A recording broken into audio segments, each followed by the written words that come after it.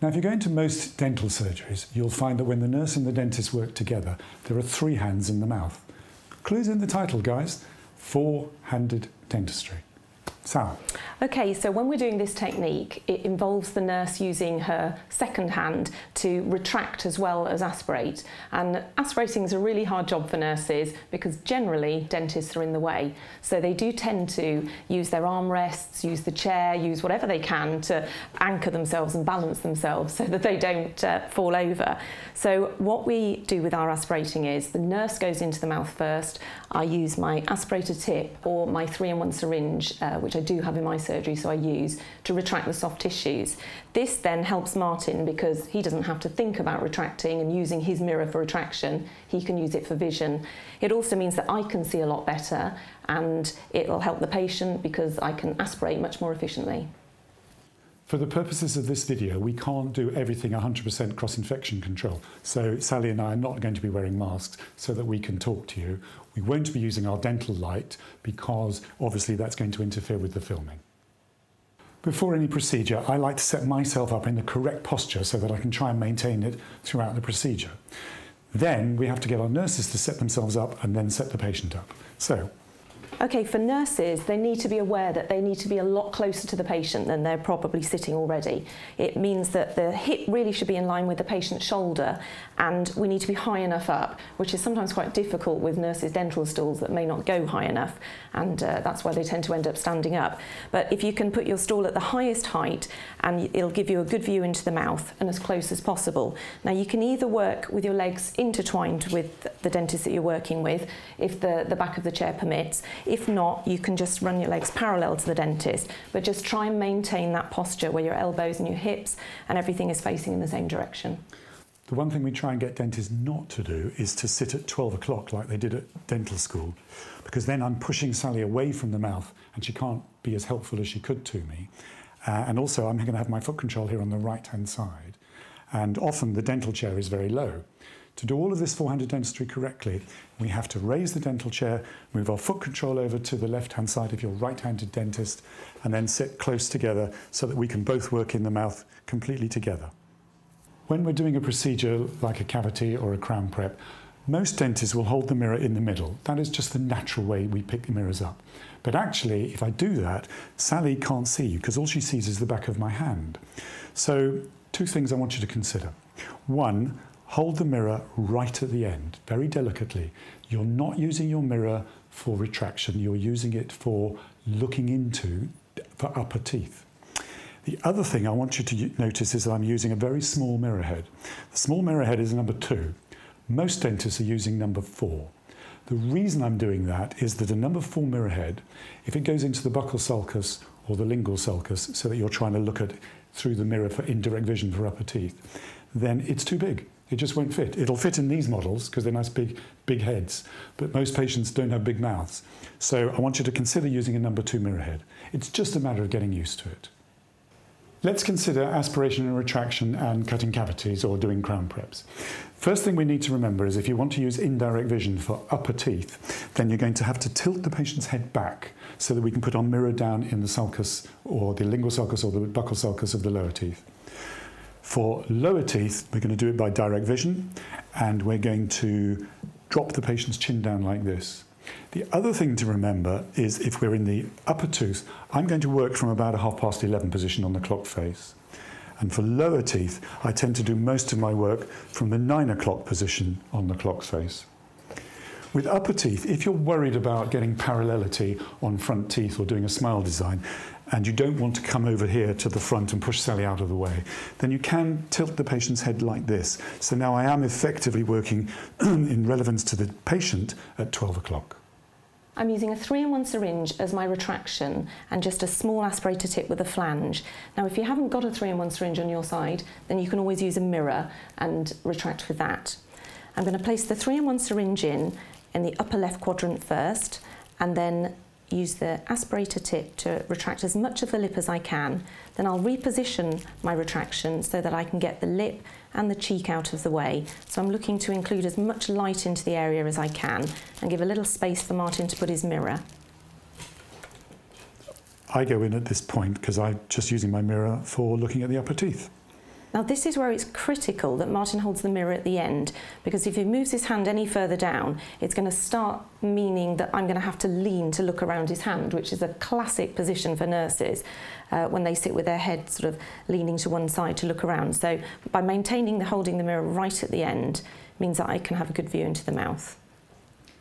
If I hold the mirror in the middle, where most dentists hold it, we go into the mouth and do some work, then Sally really can only see the back of my hand. If I hold it right at the end, and I do that, now hopefully you can see that she can see into the mouth, which is absolutely crucial for getting the water out of the way, seeing what I'm doing, and basically helping me. Let's go to the front teeth. Okay, I'll pass Martyn a cotton wool roll, which will tend to tuck under the sulcus. I might swap hands for this position just because it makes it a little bit more comfortable. I'll just sort of maintain the retraction there using the 3-in-1 tip, or I might use this just to hold the lip out of the way to stop the water spray from sort of collecting and going onto the patient's face. I'll then put the aspirator tip right to the back of the patient's mouth, where they hate the water building up. And then I can, by using the 3-in-1 tip, I can navigate around the mouth quite happily and hold soft tissues out of the way. My mirror is probably going to be out of the mouth so we don't get too much water on it, so I can do palatal, work my way around like that.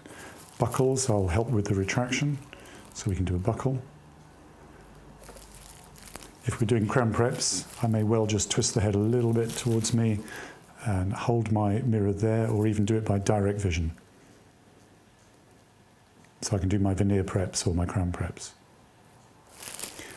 And for the upper right. Thank you.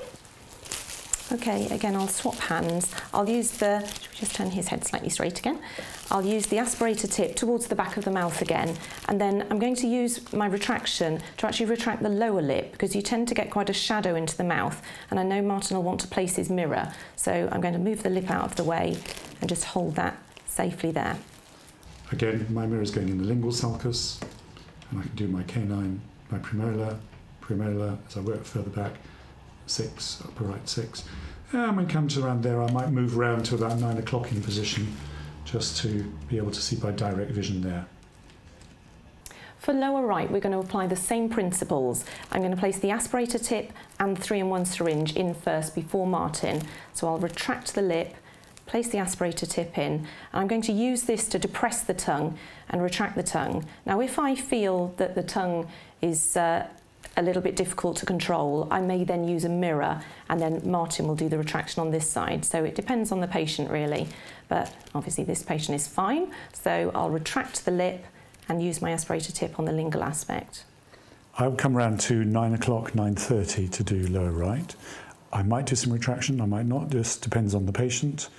And then I can drill very easily by direct vision 4, 5, 6, 7 buckles like that.